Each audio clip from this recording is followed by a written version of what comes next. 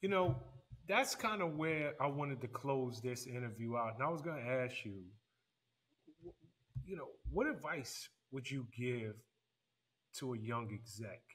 What advice would you give to a young manager? But it feels like you just said it because it begins and ends with treating people the way you want to be treated, doing the hard work. Those things come back to you. And what people don't realize in this game, the music industry is this small. Yeah. Everybody knows everybody. And I love your humility by saying, I've been hot, I've been cold, I've been hot, I've been cold, and I've been hot again. But the reason you keep getting chances is because when you were hot, you did right by people. Your name is everything in this game. And I don't think people understand that. People think that I got the hot hand and it's going to last forever. Right Yeah, now, you do. I'm attached to the hottest artist on planet Earth. This artist is fish grease. It don't last forever, but your name and your reputation does. And that's what's going to either keep you working or have you looking for another job or I'm doing real estate now, which everybody from the industry seems to do once they leave, once they Everybody get goes cold. into fucking. That's the problem with management. I will say this: the problem with management is there's no barrier of entry. Meaning, No.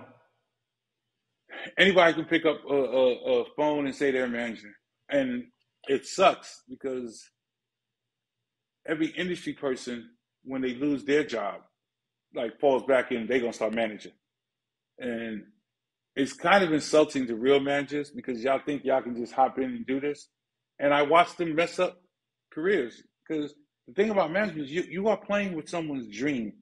You really got to understand that for you it might just be a job or somebody picking up or a check, whatever, however you look at it, but it is somebody's dream, and so I think they deserve a certain amount of respect and real effort if you're going to do it, and not something you're practicing or playing with. So your name, your reputation, um, they mean things. If you're new, if you're trying to figure out how to do this, go sit and meet people.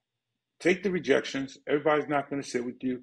You might want to go sit with one of the top lawyers at a firm, and he don't know you, and he ain't got time, and he ain't gonna sit with you. But you might be able to sit with one of the smaller lawyers at the firm who just got there, and now you and him kind of both starting at the same time. Build your relationship with him. When he starts to get hot, he might send you clients. You start to get hot, you might send him clients. You guys can look up, and y'all can be 20 years having been doing business together. May go 5 or 6 without talking or doing business, but one day you get an artist and you're like, yo, they need a good lawyer, and you like, I know who's a good lawyer, and you call him. That works with everything. Promoters, radio people, lawyers, everything that you come across in this industry, you kind of got to build your reputation. Now, it's hard to be cool with everyone or be on point with everyone. For example, me, I know who a bunch of the heads of the record, like of the radio stations are, and I know them because I've been doing this long as they know me. But I didn't always nurture that relationship because I was fortunate and blessed to have great promo people working on my project, especially in the 90s. Lionel Rittenauer, just all of them, like all these dope promo people that they were good at what they did with radio, and we talked. So they was like, yo, we need to do this for this station, we need to do that. And I trusted them because radio was one more beast I wasn't trying to take on. I knew all the people on touring. I knew all the lawyers. I knew other areas. Boom. Radio, I kind of trusted. Some people in natural relationships with radio people. Boom, work in your radio relationships. But if you're a new manager, get out there, go places, read magazines. Don't just read the blogs. Understand the numbers. This is a digital game now. Understand, like, know how much Spotify pays, know how much YouTube pays. Understand, because knowledge is power as a manager. Because your artist is going to have a lot of questions. And if your artist keeps asking you questions, you don't know no answers, he's going Yep. to lose faith. and you don't never have no answers, then why am I with you? And then he's going to talk to someone who either really knows the answers or bullshits way through the answers, but you're going to look like you just ain't know. So even when you don't have an artist, even when you're not hot, even when you're trying to, learn who the players are.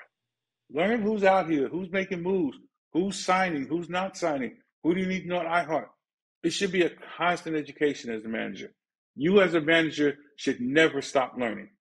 This business evolves, you need to be evolving with it. There's a change coming, you need to know how to see that change and either position your artist or yourself to be on the cusp of that, whatever.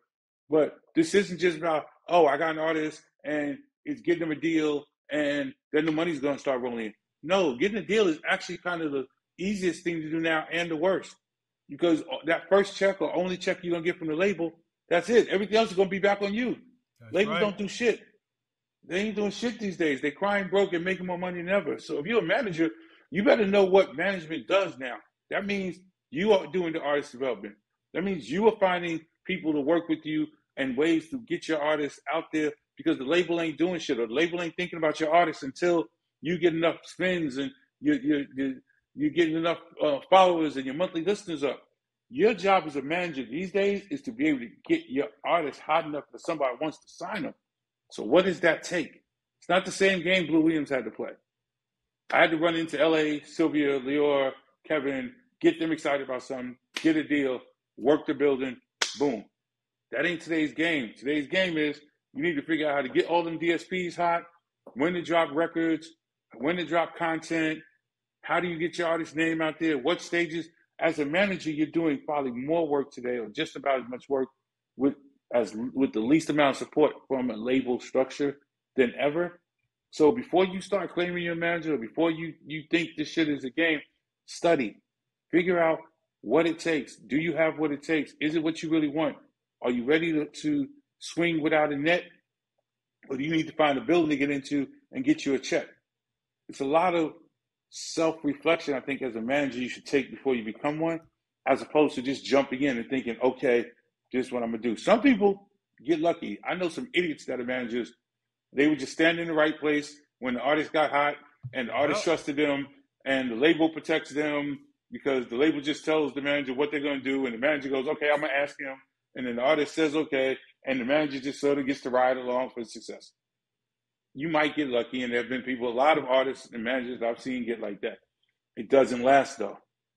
It doesn't. It's not going to last a long time. Eventually, either you're going to get exposed, the label's going to decide that artist needs a bigger manager that knows more, and then those same people that will protect you are going to become the snakes that are getting you out the door.